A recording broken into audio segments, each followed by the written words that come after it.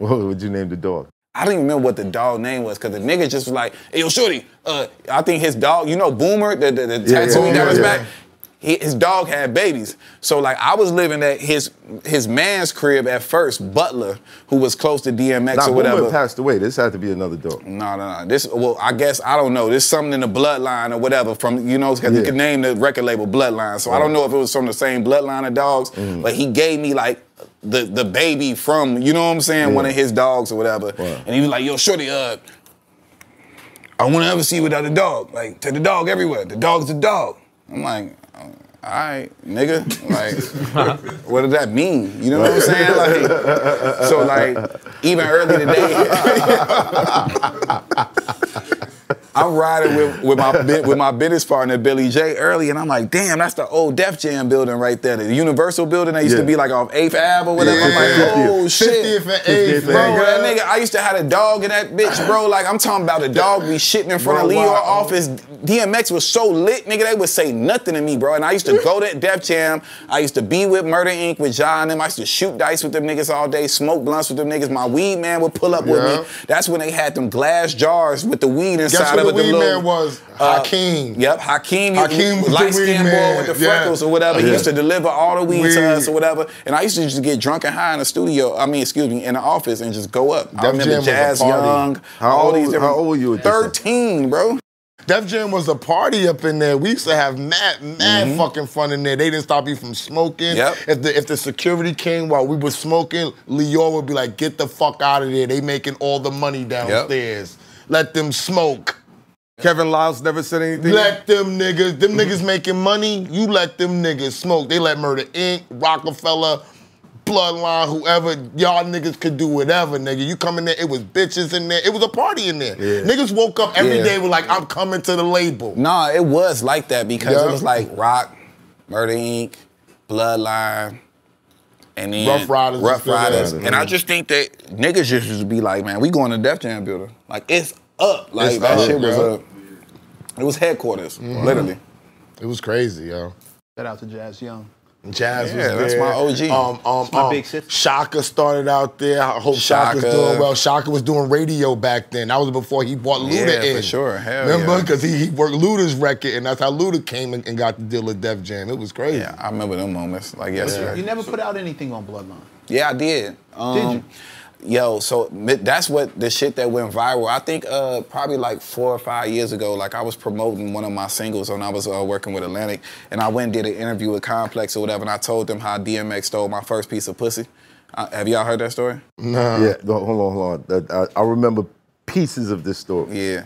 So run it back. Give us more details, so more ignorance. I was a virgin at the time, like, you know what I'm saying? Like, well, man. So DMX brought me 13, right? Yeah, like so DMX brought me to Toronto, Canada. He was shooting the movie Exit Wounds with Steven Seagal or whatever, and we were up there, and I'm talking about they was treating DMX like the mayor of Canada. Like, I never seen no shit like this. Like, when we did the song Do You, it was on Funk Master Flex album. Irv Gotti, it's my first time meeting Irv Gotti too. He came to Toronto or whatever, he produced the record, and fucking like, this nigga X had like the illest shit going on. Like, we had police escorts. The police go back to the hotel and grab 2 pounds of weed for X, bring it to the studio. You know what I'm saying? Like, we was up there, he was living crazy. So we went to the club one night, and it's my first time really in a club, but you know, like, I was playing a different level than X, because you know X loved to play pool. So like everybody was surrounding him, you know what I'm saying? So I'm a part of the entourage. They took me upstairs and had me just on a little vibe or whatever. So I ended up meeting a little chick, you know what I'm saying? So I'm in there, it's time for everybody to go. You know, they filing out with X. I'm grabbing, yo, what's up? You know what I'm saying? Come with me. I get in the car, it's my first time finger fucking a girl, you know what I'm saying? Scratch a sniff, smell what the pussy like. I'm like, yeah, it's going down. How old was this chick? Way older than me. She was in a club.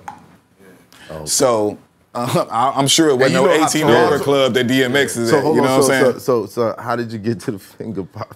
Because we in the back seat of the whip now. You know, I'm a part of the entourage. I'm the young boy, so like I pulled her in and then she with me and we in the back seat, you know what I'm saying? I'm grabbing titties, you know what I'm saying? Grabbing ass, kissing on it, you know what I'm saying?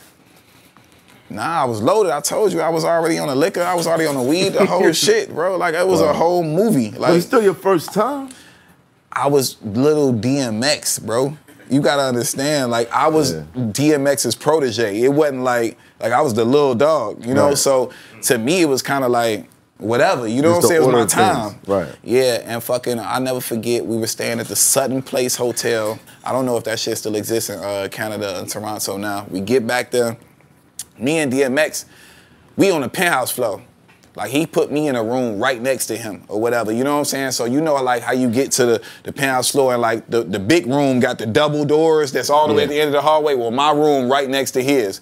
So he, you know, when you get to the hotel, the artist goes up first with the security and the entourage wait, you know what I'm saying? Let him get settled. So I get up there and the nigga X wasn't even around me. Like, X was in his room already.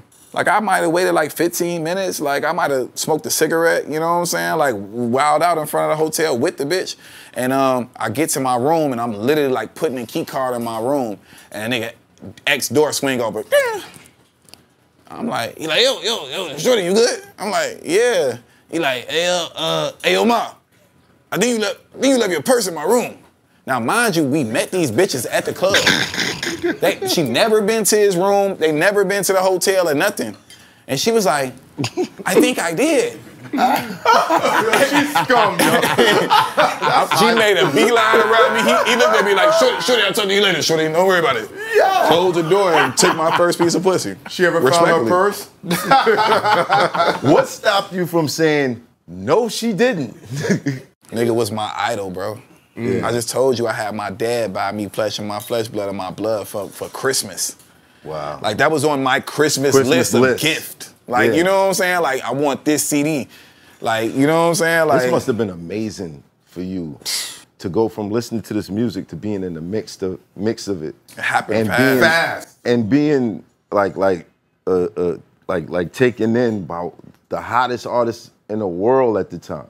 Bro, I ain't gonna lie, my demo was so fire. Like, Bugs, No ID, and Kanye West did my demo. Like, I was rapping on the Jesus Walks beat on my demo before it became Jesus Walks with Kanye.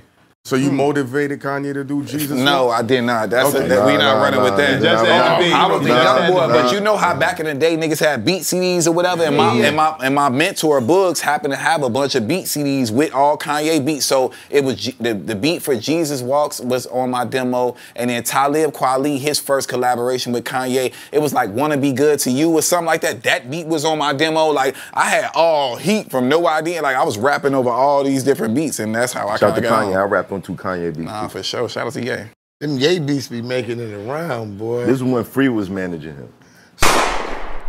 It's hot for trapper turn smack rapper. Only smack rapper that you know is smack rappers. Got bars I can hang with the backpackers. Trap star, I don't hang with the backpackers. I'm in the hood with the work you heard. Making fiends leave earth you heard. Got your baby mama thirst you heard. Feel the flow, nigga, throw it in reverse. This the wave you need to see.